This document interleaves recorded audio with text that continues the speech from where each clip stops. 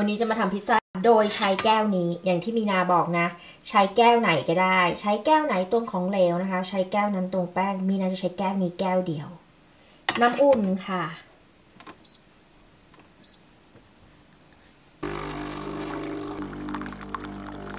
เราจะตวงน้ำอุ่นนะคะให้ได้1แก้วประมาณนี้วันนี้ได้อ่างผสมมาใหม่นะคะเป็นแบบนี้เป็นแบบเปิดได้มีนาจะใส่น้ำอุ่นลงไปนะคะในนี้1แก้วกาแฟแบบนี้ใส่น้ำตาลทรายลงไปค่ะ1ช้อนชาใส่เกลือป่นลงไปค่ะ1ช้อนชา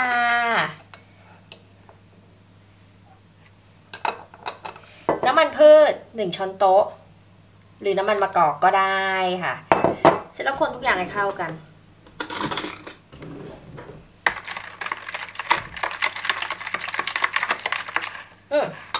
ของแห้งที่เป็นแป้งนะคะจะเป็นตัวนี้แป้งสาลีอเนกประสงค์หรือแป้งขนมปังใช้แก้วใบเดิมค่ะที่แห้งแล้วตักลงไปค่ะ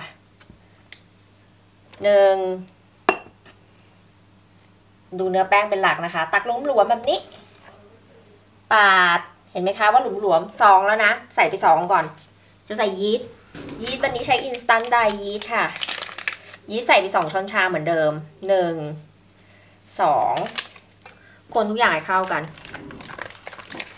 มองไม่เห็นเนื้อแป้งมีนาลืมยังไม่ได้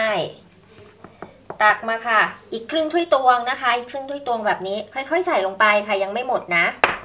คนแป้งจะออกนุ่มๆ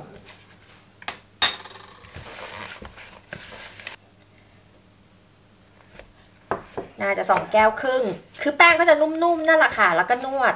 วดให้เขาเข้ากันนี่นะคะจะนวดให้ดูบนเคาน์เตอร์แป้งก็จะนุ่มๆค่ะสามารถเติมแป้งเพิ่มได้นะคะเดี๋ยวเติมให้ดู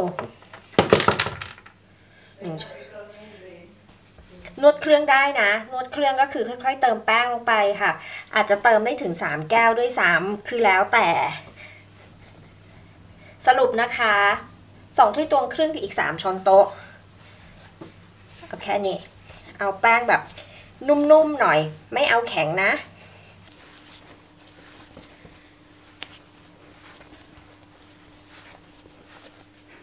เราก็นวดให้แป้งเขาเนียนได้ระดับนี้นะคะแค่นี้เองเดี๋ยวเราพักแป้งนะคะโรยแป้งนิดนึงเขาจะได้ไม่ติดไงพักแป้งแบบนี้แล้วค่ะในอ่างให้เขาขึ้นเป็น2เท่าจ้ะใครจะใช้แก้วนี้ก็ได้ปริมาณที่ออกมาก็คือปริมาณพิซซ่าที่ออกมานั่นเองคือเขาจะมากน้อยเหลื่อมล้ำกันก็อยู่ที่แก้วที่เราใช้ค่ะใครมีถ้วยตวงใช้ใครมีแก้วกาแฟใช้ค่ะพักแป้งนะจ๊ะพิซซ่าของเรานะคะนี่คือพักไว้แล้วค่ะมีนาพักแป้งไว้ให้เขาขึ้นประมาณเท่าตัวเดียวไม่2เท่าตัวบอกทุกคนว่า2เท่าตัว2เท่าตัวก็ได้ค่ะเท่าตัวครึ่งก็ได้เอาถาดเนี่ยค่ะมาแล้วก็ทำอย่างนี้จริงๆไม่ใช่ถาดก็ได้ค่ะเป็นถ้วยหนึ่งก็ได้ถ้วยละก้อนก็ได้แต่มีน้ำไม่นี่นะคะเราจะแบ่งค่ะจะแบ่งออกมาเป็น2ก้อนหรือ3ก้อนก็ได้อยู่ที่ว่าไม่ต้องไล่ลมด้วยอยู่ที่ว่าพิซซ่าเนี่ยเราอยากได้เขาเรียกว่าอะไรก้อนใหญ่ขนาดไหนแบ่งเป็น2ก้อนก็ได้นี่มีนาแบ่งเป็น2ก้อนนะคะแป้งเขาจะเหลวๆแบบนี้แป้งเป็นกลมๆค่ะเราจะใส่ภาชนะก้อนหนึ่งต่อ1ภาชนะก็ได้เพราะว่าเราจะแช่ตู้เย็นข้ามคืนค่ะหรือประมาณ12ชั่วโมงนั่นเองใส่บนถาดไว้แบบนี้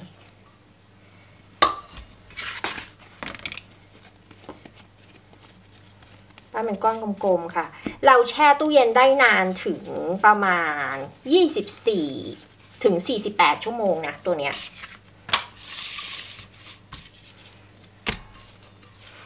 เอาอย่างนี้ก็ได้ค่ะเนี่ยเสร็จแล้วเราก็จะเอาถุงพลาสติกเนี่ยแหละค่ะครอบเขาไว้ ครอบเขาไว้แบบนี้เอาไปแช่ตู้เย็นค่ะแช่ตู้เย็นช่องธรรมดานะคะข้ามคืนเลย 12-48 ชั่วโมงได้หมดค่ะจะเอามาทานเมื่อไหร่ก็เอาออกมาให้เขาคลายความเย็นเดี๋ยวเราค่อยคุยกันพรุ่งนี้นะตัวเนี้ย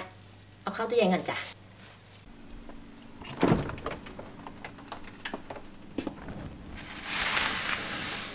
เดี๋ยวเราเอาออกมานะคะจากตู้เย็น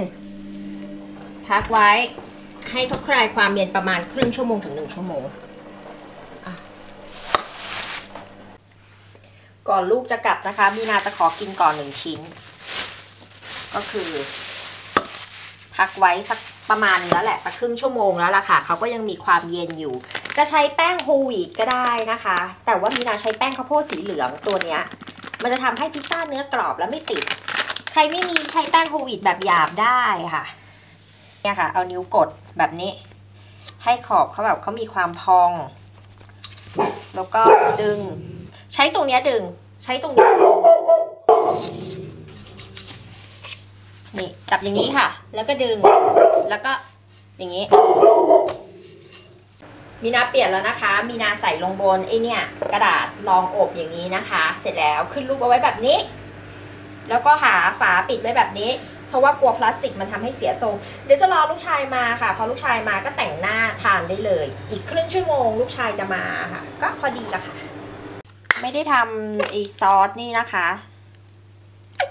ซอสพิซซ่าไม่ได้ทำนะใช้ซอสมะเขือเทศกับมายองเนสธรรมดาค่ะแล้วก็ใช้ช้อนเนี่ยค่ะปาดธรรมดา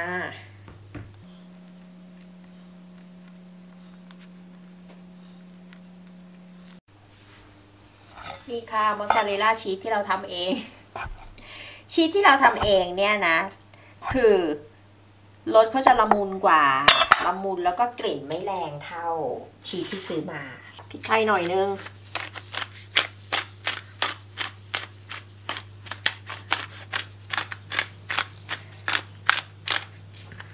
นะคะแล้วก็เห็ดค่ะของมินาจะเป็นเห็ดเราก็จะใส่เป็นเห็ดแชมปิญองอะไรพวกเนี้ยไม่ได้ใส่เนื้อสัตว์วันนี้อยากกินแบบนี้แล้วก็เป็นมอสซาเรลล่าชีสค่ะที่ทำเองเป็นไง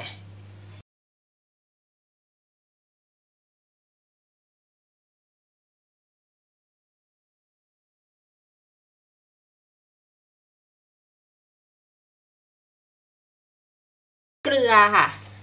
เพราะว่าตัวมอสซาเรลล่าชีสมันไม่มีเกลือที่มีนาทำเองอะนะอบค่ะเดี๋ยวเราเอาเข้าอบนะคะไฟ200 องศานะคะไฟบนล่างจะเปิดพัดลมหรือไม่เปิดพัดลมก็ได้จ้ะแล้วลูกชายมาแล้ว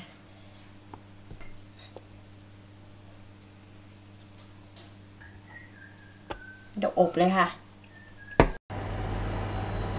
มีนาวางไว้ชั้นล่างสุดนะคะจนเขามีสีเหลืองสวยแล้วค่อยเอาไปเผาข้างบนอีก1 รอบนะคะ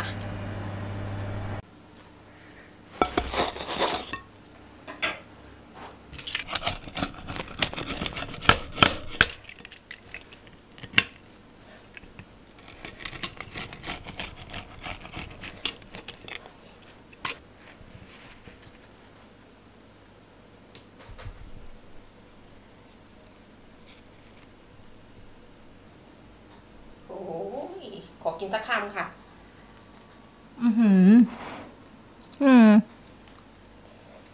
อร่อย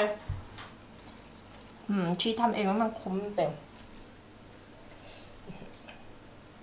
ยังไงฝากกดไลค์นะคะกดแชร์แล้วกดติดตามให้ด้วยค่ะเป็นเมนูบ้านๆค่ะสไตล์บ้านๆทำกับข้าวอาหารเย็นให้ลูกหรือทำอาหารว่างก็ต้องมีนาเนี่ยแหละค่ะไม่เน้นวิชาการนะคะอิงประสบการณ์ล้วน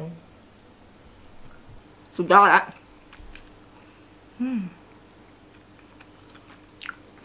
อร่อยจริงถ้าเราดึงนะดึงบางๆเขาก็จะบางๆ